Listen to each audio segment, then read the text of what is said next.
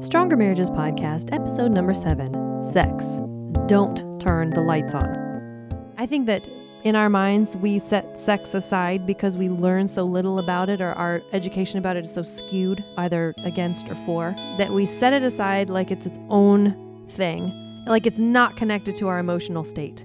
It's not connected to our past. It's not connected to our fears or insecurities, right? Which we know is not correct. It is just an extension of all of those things. Sex is a language. So if you can have people explain to me how they do sex, I can tell you how they do life, because those two are always interchangeable, because it's just a language. If you are always sitting on the sideline waiting for him to make the move, you probably do that in your life. Let's figure out, how do I respond better rather than just be reactive to all of it? You're making me feel bad. No, Joking. I would hope not. But Sex is such a loaded topic with so many couples, and I believe we really set couples up to not know how to do intimacy well at all in our culture. We don't provide any comprehensive sex education. We make it completely silent. The 95% of homes are silent or silent and shaming. We provide media and pornography as our primary mode of sex education.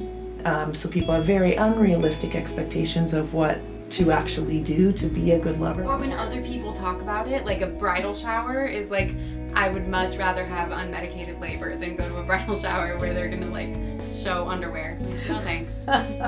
I struggle with sex feels really gross to me. It feels gross to talk about, feels gross to think about, feels gross to gross and wrong. Like it doesn't feel like it's something appropriate, and I think a lot of that is because there was a lot of in youth group and church ministries and stuff, a lot of true love waits, and it was kind of scary and almost told that if you did it then you were totally wrong, and so I have a lot of negative views on them. To hear more, subscribe to the Stronger Marriages Podcast on iTunes or visit strongermarriages.com/podcast.